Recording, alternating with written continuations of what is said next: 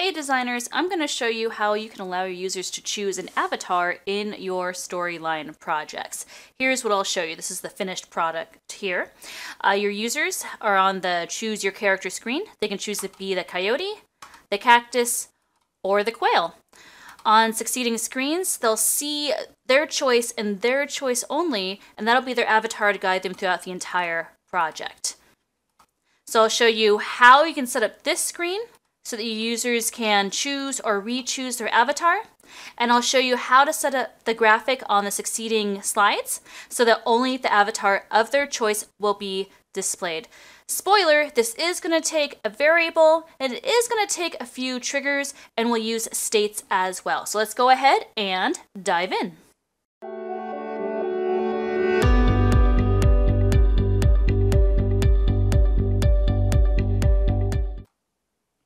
Here we are in my dummy project. I've gone ahead and reset everything so we can work through this together. So I've got the editing mode set up in Storyline. I have the slide set up where my users are going to choose their character. I've already pulled the clip art for the coyote, the cactus, and the quail. They look basically how I want them to look, and I've already got the next slide kind of basically set up as well, which is where their avatar will display. We can make sure everything is working. Okay. So right now I've only got the base slide here. I need to do a few things. The first thing I'm going to do is I'm actually going to select each of these three characters here. I'm going to copy them, and I'm going to create 3 layers. I'm going to create 1 layer for each possible avatar that can be selected. So I'm going to name them accordingly. I'm going to name them Coyote. I'm going to name them Cactus.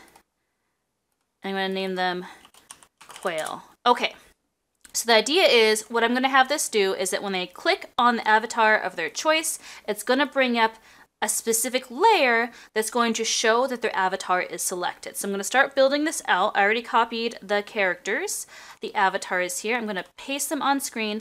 What I'm going to do is I'm going to set these up so that they have a shape effect, that they are going to glow, so that it's super clear that they are selected. So it's always really good to have that immediate feedback for your user. So if they select something, they know that it's selected. Okay, so obviously this is just the coyote layer. We don't need to have all 3. We just want to see the coyote selected on this layer.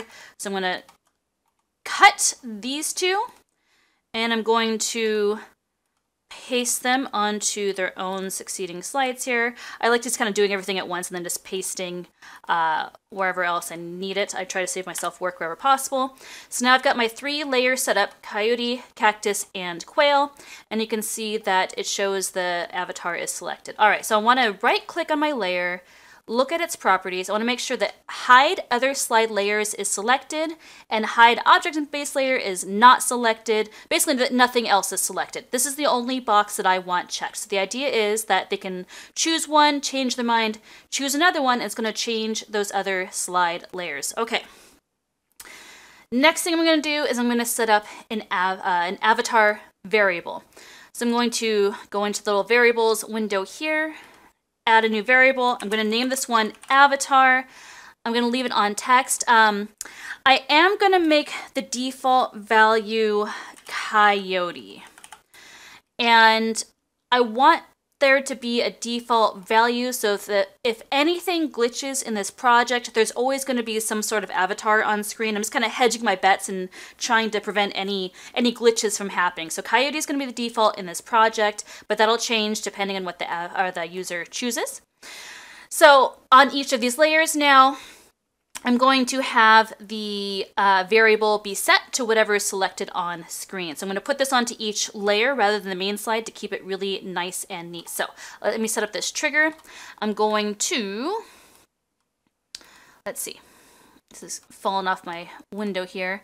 I want to adjust the variable, I know there it is, avatar to value coyote when the timeline starts on this layer. Okay, so adjust variable, set avatar, that's our variable we just set up, to value coyote. When timeline starts on this layer, this is the coyote layer. I'm going to copy this. I'm going to paste it to the cactus layer, and here I'm going to set it to cactus instead. and I'm going to paste it to the quail layer, and of course I'll change that to quail. So now when my user is choosing a character, it brings up that layer, it's going to automatically set that variable to the character they've chosen. Now I'm going to go ahead and set up the triggers that will open up the layer when the user clicks on each character. And again, the layers are basically invisible to the user. I'll show you what I mean. They don't know they're opening up a layer, they just feel like they're selecting a character. So let me show layer Coyote when user clicks on Coyote, okay? So again, I'm going to copy that. I'm going to paste it onto the cactus, but I'm going to have them open up the layer cactus instead. I really love the copy and paste options and Storyline. It can save you so much time if you're smart about how you use it. So that should be working. And one more thing before I test this out in the preview mode, I'm going to insert a text box here just temporarily that's going to show us the value of the avatar variable. So let me make this a little bit easier to see. What I'm going to do is go here to, I believe it's insert reference to avatar. That's A is at the very top, so I'll put that in there. Oops, it took out my other stuff. Avatar. Okay, so I'm going to leave it like that. So avatar, colon, avatar. This is going to show us what the current value is of the variable. So as we test this out, we can make sure we did it correctly. So let me go ahead and I want to preview just this slide. Okay, so you can see when the slide opens, the default value of the avatar variable is Coyote, just like I set it up. As I click on Coyote, of course it stays at Coyote. Click on Cactus, it changes to Cactus. I click on Quail, it changes to Quail.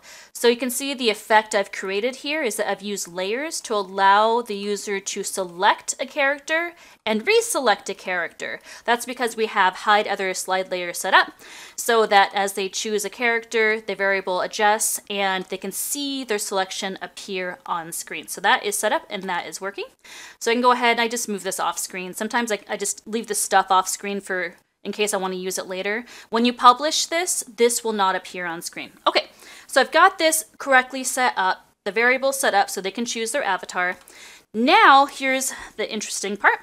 This is where their avatar will actually appear on screen. I've gone ahead and already set up the graphic. I'll show you what I did, and then we'll set up the triggers together. So here's my little coyote. Just to save some time, I went ahead and already set up its states. The easiest way to allow your user to choose an avatar is to set it up as states for a graphic. So what I did was, I put the coyote in here. I left the coyote as the normal state, which is always the default state for a graphic in Storyline. And I added 2 new states. I named one quail, I named one cactus, and then in quail, I took out the coyote. You can just delete it. Delete it, there could be nothing there at all, for instance. And I pasted in my quail graphic, same thing for cactus. I deleted the coyote and added in the cactus. That's actually the really fun secret of states, is your state for any given item, you can actually delete the original thing and put in something totally different. You can use this trick for all sorts of fun effects in Storyline besides creating an avatar. So that's that. The coyote state is normal, quail, cactus, they're named accordingly. So what we're going to do next is, again, my default value for the avatar variable was coyote, and coyote is the default normal state for this graphic, so I don't really have to worry about anything there.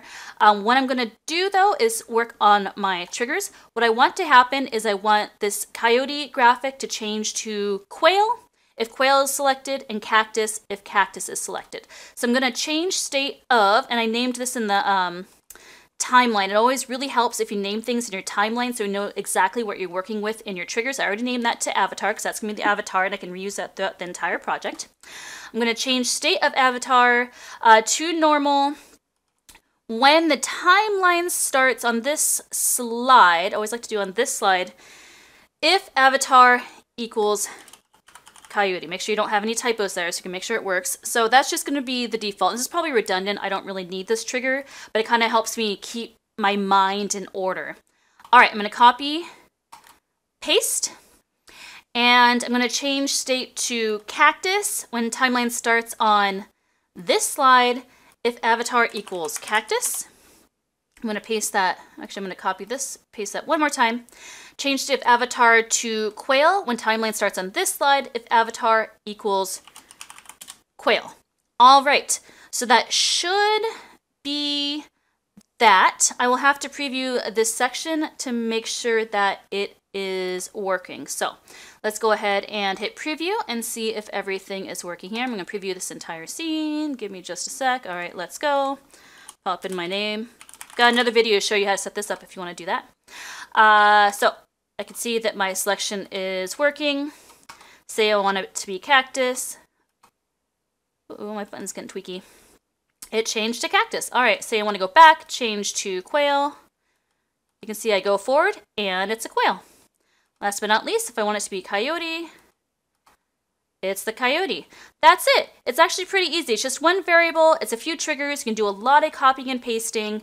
And now what you can actually do is you can copy this graphic to reuse it elsewhere in your project. So say I wanted to do a new slide down below. I can paste this guy on screen. I have to double check the states, make sure they're correct. They are. And then what I can do is actually copy or select all three of these triggers, copy them, and then paste them into the slide. I will have to, I guess, fix this and make sure that it works. That'll be a little bit tedious, but it's pretty quick to set up. So you just copy the graphic, you can copy the triggers as well, and set that up wherever you want to set that up throughout your entire project. Whenever you copy a graphic, the states do copy along as well, and you can hover over those and see those and make sure that they are correct. All right, it's as easy as that. Thanks for watching along. Please check the show notes for resources, including an example of this product that you can download and try out yourself. Let me know in the comments what you thought. I hope you have fun trying this out yourself.